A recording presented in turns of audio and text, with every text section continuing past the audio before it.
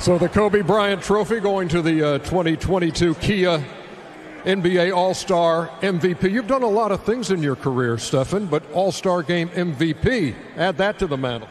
Yeah, that's pretty special, obviously, being back in Ohio, playing with the best guys in the league, and celebrating the highest level of basketball. And obviously this trophy has a very special meaning, honoring Kobe, Gigi, everybody that was lost 2 years ago. So very humbled, very blessed, and I really appreciate it. Can you express to the folks here what it's like when you're in the third quarter and you're scoring 21 points and everything you're throwing from anywhere is going in, what it's like to spend that amount of time in that zone?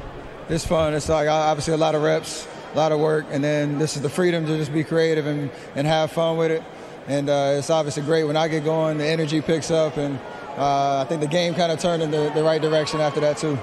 And I think it's testament, too, to the change. And I think putting that target score up there, the defense intensifies there in the fourth quarter, and every trip means something. Absolutely.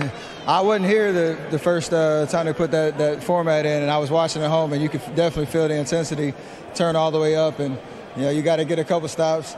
Jared and Joel is banging down low.